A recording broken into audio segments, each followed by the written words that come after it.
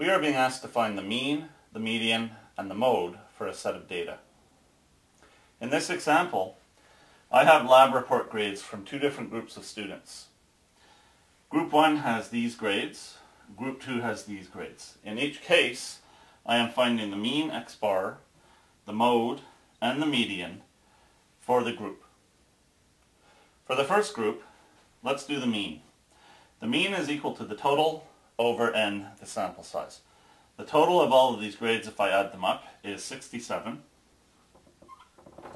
And there are 9 grades in the group. And 67 divided by 9 gives me 7.44. That's if I round it to the nearest hundredth. The mean is 7.44 for Group 1. The mode of Group 1 is the value that occurs the most often. And if we look at this data, we can see that the value 7 appears 3 times, which is more than any other number. So the mode is 7. Now we have to find the median. To find the median, the first thing I want to do is to reorder the data from smallest to largest. So I end up writing 3, 6, then 3 sevens, 8, 9, 10, 10. Then I apply this median formula, n plus 1 over 2. N is the sample size, which is 9, so n plus 1 over 2 is 9 plus 1 over 2. It's equal to 10 over 2, which is 5. But that doesn't mean that the median is 5. It means the median is the 5th value if you read through the distribution, but only when it is ranked from smallest to largest or from largest to smallest. The 5th value I get counting from either end is this 7. So the median is 7.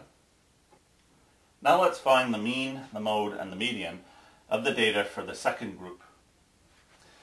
The mean x bar is equal to the total of all of the grades over the n, the sample size, the number of grades.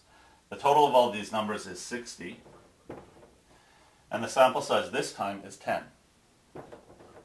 60 divided by 10 is 6, so our mean, the average grade for the students in this group, is 6. The mode, in this case, we have 2 sevens and we have 2 8s, and we don't have any other mark that appears more often than twice. So we have 2 modes this time.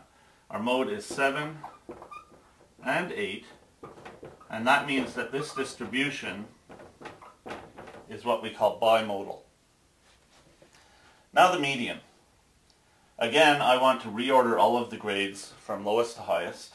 So we have a 2, 3, 4, 5, 6, 2 sevens, 2 8s, and a 10. N plus 1 over 2, because the sample size is 10 this time, is 10 plus 1 over 2, which is 11 over 2, which is 5.5. And again, this does not mean that our median is 5.5. Because we have an even number of grades in this data distribution, the middle position is not occupied by a single mark. What we have to do is find the 2 middle marks and average them. This is telling us that we are averaging the 5th and the 6th marks in order to get our median. And the 5th and 6th marks in this case are this 6 and this 7. So we do 6 plus 7 over 2, which gives us 6.5. Our median is 6.5. This is how we find the mean, the mode, and the median for a group of values in a data distribution.